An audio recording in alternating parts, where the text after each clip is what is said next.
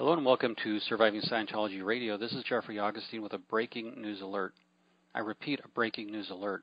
On or about May 31st, 2014, it appears that my wife Karen de la Carriere's YouTube channel, Surviving Scientology, became the victim of a malicious cyber attack. On that date, Karen noticed that views on certain of her videos skyrocketed. This atypical pattern concerned us. We called in a spam mitigation expert and a computer forensic expert. Data was analyzed and collected and documented. The conclusion was that this was an attack. This was a cyber attack, and it is a cyber attack that's going on right now. What happened is that these views are coming from India, Pakistan, and other countries where we do not have an audience. These views are 22 seconds in length, the minimum threshold YouTube requires to count a view. The attack seems designed for YouTube to do an automatic takedown of about 8 videos. We want the Church of Scientology's Office of Special Affairs to take note of the fact that we are aware of this attack.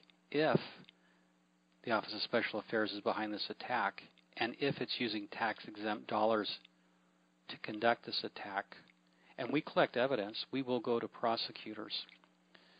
We are offering a $5,000 reward to anyone with information leading to the arrest and conviction of the persons behind this cyber attack. You can contact us at karendelac@aol.com or sinowriter@gmail.com.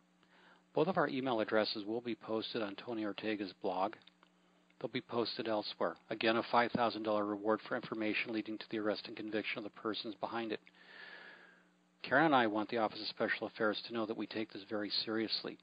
We are not interfering with Church of Scientology websites, nor would we. We do not interfere with the Church of Scientology churches, nor would we.